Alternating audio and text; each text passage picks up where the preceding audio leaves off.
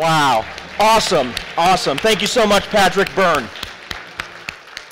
So next we have another incredible entrepreneur to speak with you. She is a fixture at Feast Seminars. I'm really excited to introduce her to you. Magatte Wade is our next speaker. She is passionate about entrepreneurship and creating high-end retail brands based on diverse African traditions that change the perception of Africa. So she's the founder and CEO of Tiossan, a high-end skincare products line, and she's been named as one of the top 20 youngest power women in Africa. Magatte Wade.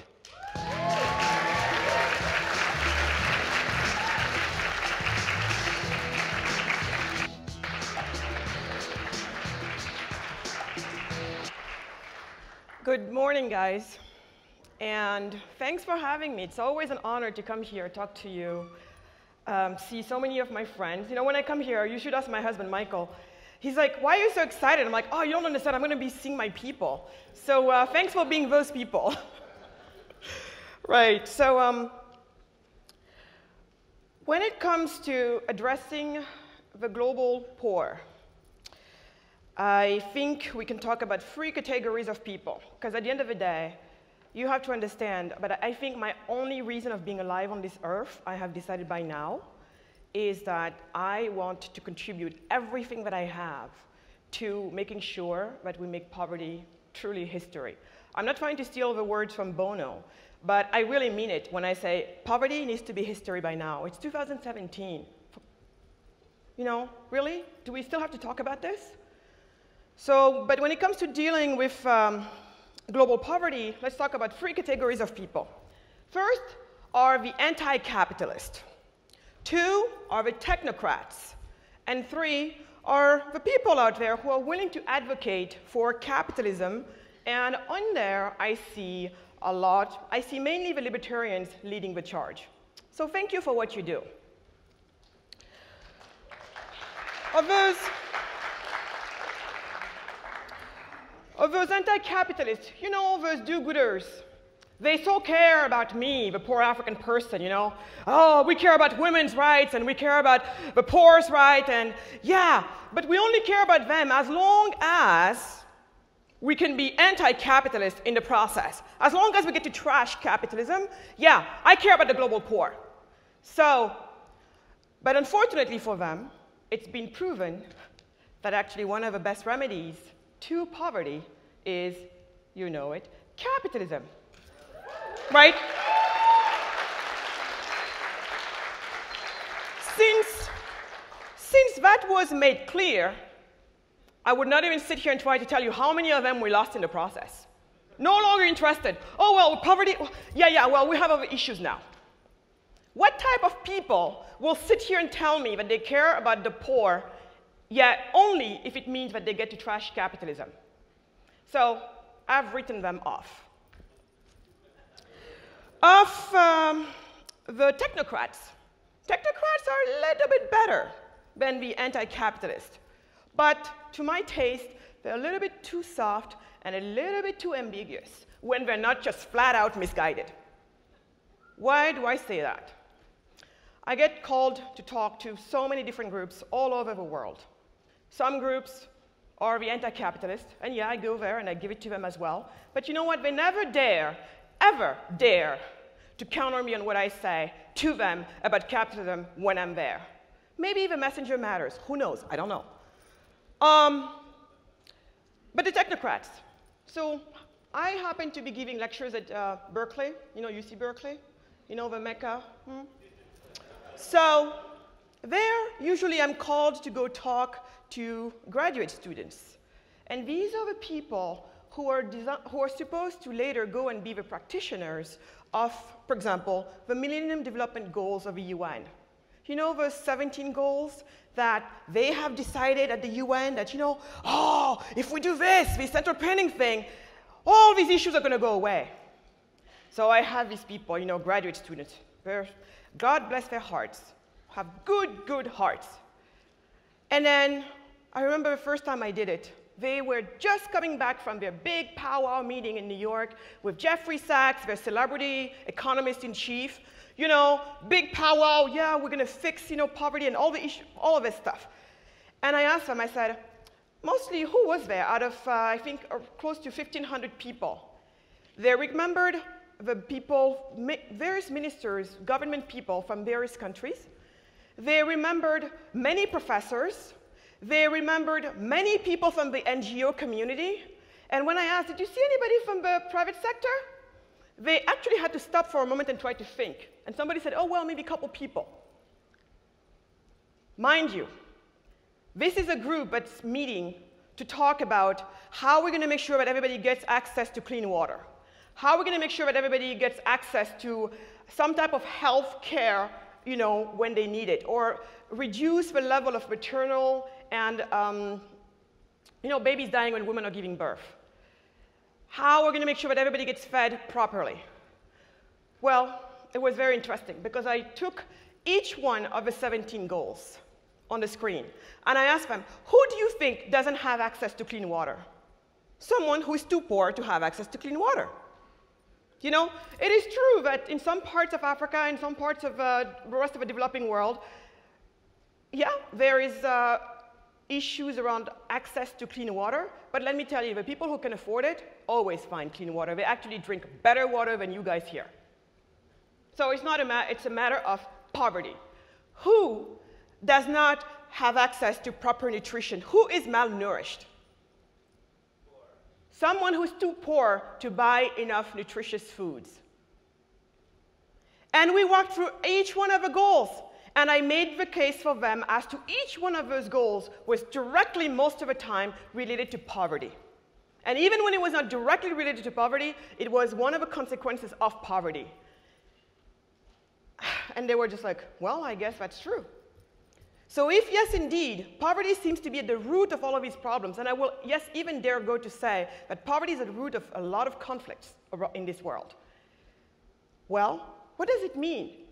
People are poor. Why? Why are you poor? How does it work that you're poor? You're poor because you don't have enough money. It's that simple. You're poor when you don't have enough money to take care of your basic needs. Where does money come from? For most of us, it comes from a source of income, right? Where does a source of income come from for most of us? A job. Anyone else? Job and or? Thank you. Or, you're investing, but before you invest, you've got to have that money from somewhere.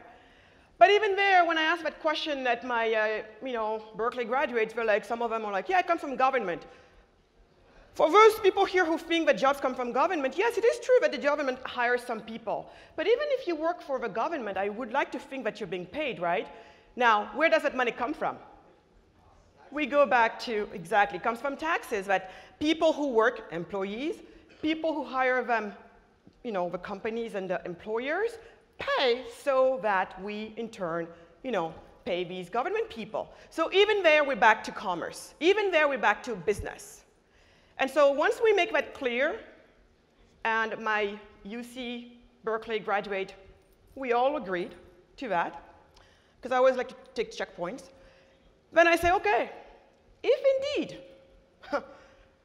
jobs is the solution to this massive, massive problem we have out there of poverty, then don't you think that maybe we should try to think about where jobs come from? And we said entrepreneurs. So if it comes from entrepreneurs, and business, then don't you think that we should really try and pay attention to what type of environment those businesses get to operate in? Don't you think? Right?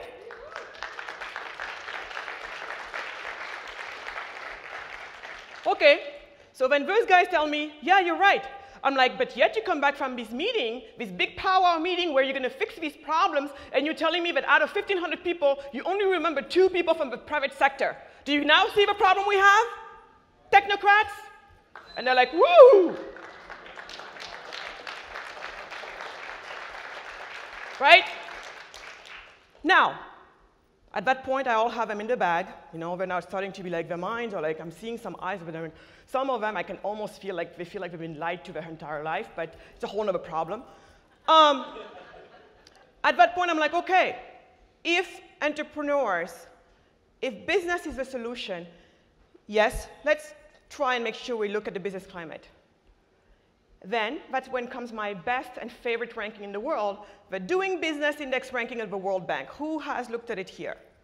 The Doing Business Index ranking of the World Bank. I don't see a lot of hands up. I see a few hands up. For the rest of you, make sure you pay attention to that, because it will be one of your best allies to make your point out there. So, Doing Business Index. It's the index that measures how hard or easy it is to start a business and run a business in any country around the world. And guess what? We find that most of the poor people are at the bottom of the list. Yes, of course. Because the harder you make it for entrepreneurs to do their work, of course, the less businesses will be created, and the less businesses are created, the less jobs you get. It's that simple. And then you're going to come and complain that, oh yeah, but business is so bad because in those countries we only get the multinationals. Yes, you only get the multinationals because you made it so hard for the little people to get in the game, only the big guys are left, and then they get to screw everybody else. Yes.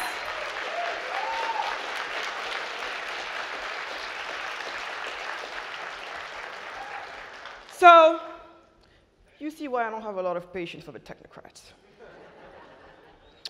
And then finally, we have those, like you in this room, who are absolutely willing to stand up for capitalism and defend it anytime, any day.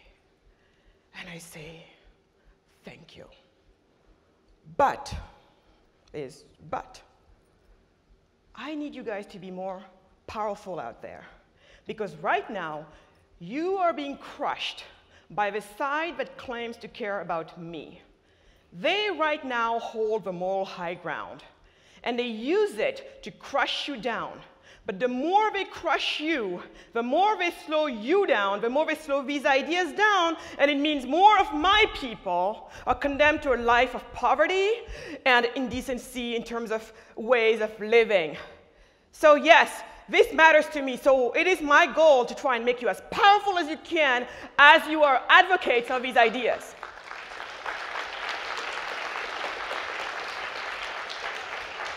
One thing I ask you, if you want to be more powerful at that, you need to stop doing it from an ideological perspective.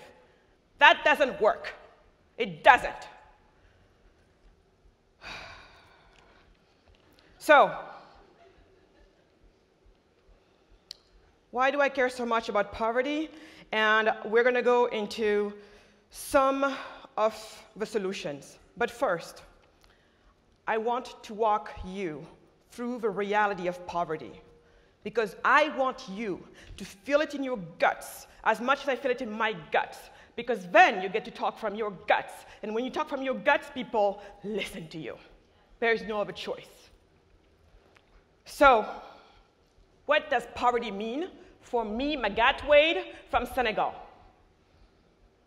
Poverty in my case, the poverty of my people means that we have countless young people, some of my most entrepreneurial people who are right now serving as fish food at the bottom of the ocean. Just 2 weeks ago, we had a boat tip over somewhere in the Mediterranean. And you hear about these stories, you see these pictures. I grew up with those stories of people dying at sea. Why?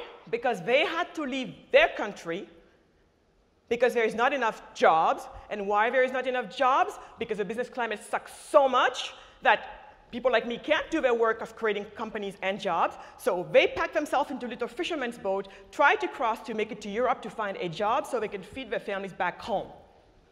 Most of them don't make it. Just 2 weeks ago, again, another boat. Babies in it. Babies.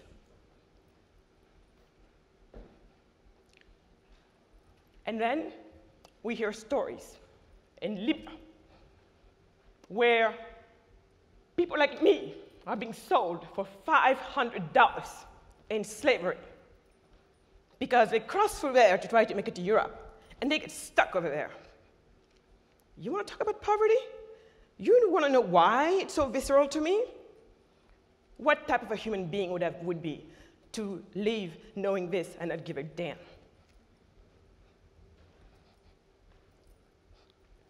So, those are the realities of poverty.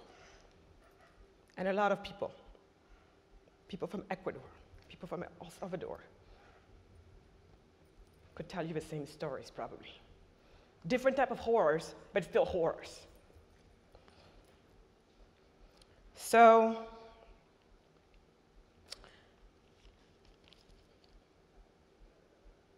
what are some of the solutions? Some of the solutions are, we pay attention to this Doing Business Index, and we pay attention to the fact that the reason why these countries are poor, it's due to the fact that they are overwhelmingly over-regulated. This is something that everyone needs to know. Okay, let me give you some examples. You know, I just came back from Senegal 3 weeks ago. I now spend half my time in Senegal, half my time here in the United States, because my business, we produce our products back home, and we retail them here in the United States. So we just finished setting up the manufacturing facility. We make skincare products. Let me give you an example as to the type of idiocy that I'm dealing with on a daily basis there.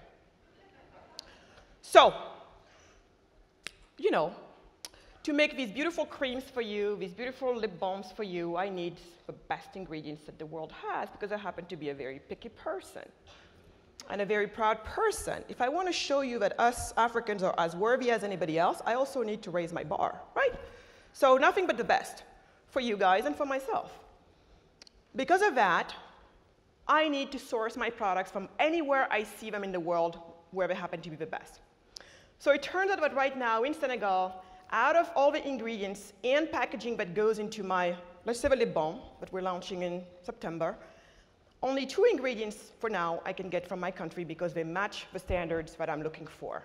All organic, the way it's done. I know some of you guys here don't believe in organic, but we're in a free world. I believe in organic, leave me alone. Okay, so fine. So, all the things, and I need to know it's traceable, because, you know, at the end of the day, if you guys today tell me, oh, because of your lip balm, I had big rashes on my lips, or they became so big, it's your fault, well, I need to have all my ducks in a row, everything, you know, we have test controls of everything at our lab, at a different lab, and everything is, you know, neat. We can trace it back, insurance can get on, everything. I can make my case, it's not because of us that you got this big thing. In any case, so we have to have all of that, and you understand that my supply chain has to follow that type of rigor, right? So only 2 things in the product that I make can be found in the country. Everything else has to come from somewhere else. And you know how that goes. It's a global world, you know. We source from wherever we can and where we find what suits us. Well, did you know that unless I jump through hoops and hoops, anything that I import in my country to make my product gets a tariff of, do you know how much? 45%. Then how can I be competitive with that? So if I can't be competitive with that, do you even think that business is viable? No, it's not. So my country's like, yeah, okay, yeah, that's right. That kind of sucks. So, okay, you jump through these hoops, fill out all of this paperwork, do this, do that, and then we will come and do all of these controls at your site and everything, and then we'll give you an exoneration for 3 years. And if you're being a good citizen, then maybe we'll extend it for another 2 years. That's what we have to do right now. Do you see the disadvantage that I have compared to a woman who is here in America and starting her business herself? One nonsense. Another nonsense. Do you know that right now I'm trying not to hire anybody with a degree? You're like, why? Yeah, why? Because depending on the degree that you have, the level of a degree that you have, the state of Senegal forces me, the state of Senegal has decided what's the minimum wage that I can pay you. And it differs based on your degree. So if you have a PhD in philosophy, and I love philosophy, but you have a PhD in philosophy, and you get to go find a job nowhere because no one really can use your skills in the business world, the way you have it presented, you're stuck, you have no job, but Magatte Wade shows up, and she's like, you know what? You have skills that I care about. It has nothing to do with your degree in philosophy, has nothing to do with your PhD in philosophy, but at least I have a job for you. And these are going to be my rates. Well, I can't hire that woman with her little PhD in philosophy that has had no job for the past 5 years since she came out of school. Why? Because the minute I touch her, I have to pay her prices that are not justifiable for my business. See, on one end, they're asking us to go and get all of these degrees because they tell us a degree is going to be your key to a job. But then people like me, when you come and you receive a reality, you can't hire them. How stupid is that? So right now, I'm trying to hire people with no degree or the lowest degree possible, so that's how I manage my flexibility. Of course, I will go and treat my employees the very best because I also believe in that. I believe in the stakeholder model rather than just a shareholder model. I'm a true, pure, conscious capitalist at heart and in mind. So imagine that nonsense. Oh, and by the way, I am married to my employees. If I decide to hire you, give you just like a normal permanent job, you know, like how you come and I sign a contract with you, we hire you, you're hired. The minute I do that, oh, for every year that I keep you, if for whatever reason we need to separate, A, I need to be able to justify the separation, and on top of that, for every year that I hired you, I owe you 1 month of severance. If you've been working for me for 6 years, everything has been going well, and we know business is ups and downs. All of a sudden something happens. I need the flexibility to let somebody go. They're going to ask me to justify, and by the way, they're not going to take into account so much that the economy is going down or whatever. It needs to be something else. And even if I do let you go, then I got to pay the penalty. So let's say you worked for me for 6 years now, I need to let you go. By the time I need to let you go, if it's for economic reasons, it means I'm probably struggling money-wise, right? But no, I have to have 6 months of severance for you. So most of the time, companies go down. Companies do that. But if you don't want to go down, you want to plan ahead for that. What you do in my case is you say, I'm not going to hire you permanent. So you are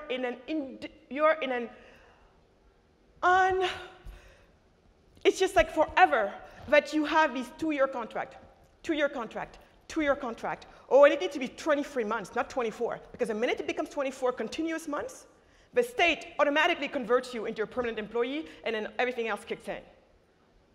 What does that do? And then for the employee, they did that to protect them. But what do they have now? All of these people walk around with no real permanent job. And they can't go to the bank and get a loan or have an apartment for renting an apartment. You start to see all the nonsense that's going on. It's madness. It's madness. If I sat here and told you about all the crazy stories, you would be like, why in the world are you doing business over there? Because someone has to.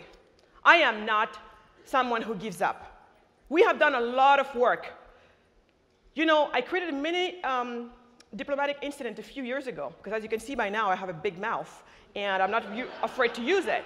So I was at this conference in Gabon, and we had all of these heads of states, mostly from Africa, and my president was sitting right there with his wife next to him, and he expected probably me to be like the traditional good African, be like, oh, everything is great, oh, president, you're such a great president, blah, blah, blah, keep going. And I was like, well, let me tell you about how things are going for my business, how it took me 2 years to set up my business over here in Senegal, and it took 15 minutes in the United States. How ridiculous is that? And I talked to them exactly about what I'm telling you guys right now. He was pissed off. Pissed. He was pissed. He was pissed. The organizers were freaked out. Everybody thought this was going to be bad. And yes, there was a mini diplomatic incident. I heard about it. I had an earful about it. And then, as if it was not enough, I decided to write for Forbes a column. It was supposed to be called, If I Can't Fire You, I Can't Hire You. They thought it was too harsh. They changed the title to something like whatever. But my point was still made. Because at the end of it, true, I see a couple here. You guys love each other, right? It seems like, right? Now, if I tell you that you marry him, and God forbid, you want to divorce his ass for any reason, you can't, would you marry him? Thank you. She's trying to be too nice because she should really say no. She said, I don't know about that one. Well, I know what you mean. You're probably not going to marry the guy. Just let's be honest.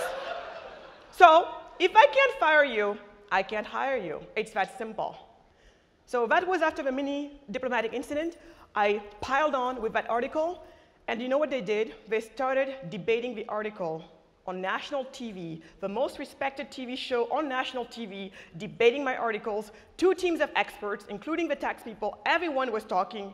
And you know what? Since then, my president made it a key that we, as a country, have to start paying attention to the Doing Business Index ranking, and he puts a lot of pressure on everybody for us to be better reformers.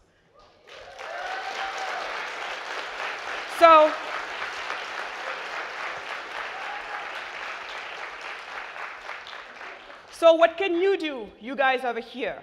Because I know you people who care. Be aware. Everything I talked about today, go back, dig deeper, seek more. Watch Poverty Inc. if you haven't. It will give you a lot more information. So number 1, be in the know. Number 2, buy. Anytime you can, do business with African entrepreneurs. Things are tough back home, trust me, but I am not giving up. Things are going to get better. We are working, and a generation away from mine, and I'm hoping actually even 10 years away from, by the time I'm done with this, that we're not talking about any of this nonsense anymore. But in the meantime, you guys keep doing business with any African entrepreneurs that you can do business with. That's the best way to keep things going forward. 3, get into hacking and hacks to governments. Yeah, I said it. I don't care. I know that they watch what I say when I'm in these shores. That's fine. They don't own me. So, hacks to government. We're talking Bitcoin. We're talking blockchain. We're talking e-government. That's what we're talking. A few years ago, I met 2 guys, 2 tech founders. They were involved in the blockchain technology. I met them in Guatemala, and then we saw each other again. They're 2 tech people from New York, young people. And so they were telling me how excited they were about, they were going to create this Bitcoin ATM and the debit card that goes with it. I said, well, it's all great, but doesn't impress me. But what would impress me is if you came to Africa with this technology and that we applied it to some real life issues down there. If you want to talk, call me. I thought they would be like, oh, whatever, lady. But they called me. And now they are in Senegal. And then from Senegal, they went into Ghana. And that's what they're doing. The business is there, doing well, really, fixing real problems for people on the ground. Those are the type of things you can do, right? Using the power of technology and seeing how you can hack government as much as possible. 4, there's this phenomenon in town called the free cities. For those of you who have not heard about this, I'm telling you this is the bomb. As far as I'm concerned, some people are like, oh, let's go to Mars. Go to Mars all you want. I'm very attached to planet Earth, thank you very much. I'm staying here. You guys all go if you want. But me, I'm going to stay here and try to make this place right. So yeah, I kind of gave up on a lot of states. But now what could happen if in a designated country you get to take a plot of land as inhabited as possible, and on that plot of land, you consider that plot of land like your computer, but the law that get to rule that plot of land, you consider it as your operating software. Now start to play with these ideas a little bit. Well, that's what Singapore has done, that's what Hong Kong has done, that's what allowed China to actually take 700 million people out of poverty within 30 years. They basically tried to zone these places using capitalism for prosperity. So this is something big that's coming that I absolutely believe in. My husband, who is in the room here, can talk to you guys more about all of that. So, in closing, I have marching orders for you. Actually, I have only 1 marching order for you.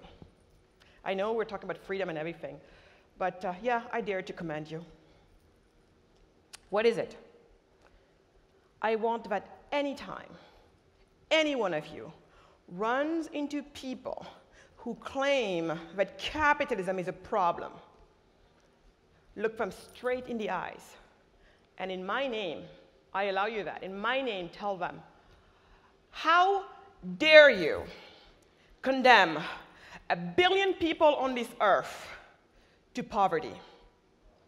How dare you condemn 1 billion people on this earth, most of them women and children, to living horrific lives, and oftentimes meeting horrific deaths?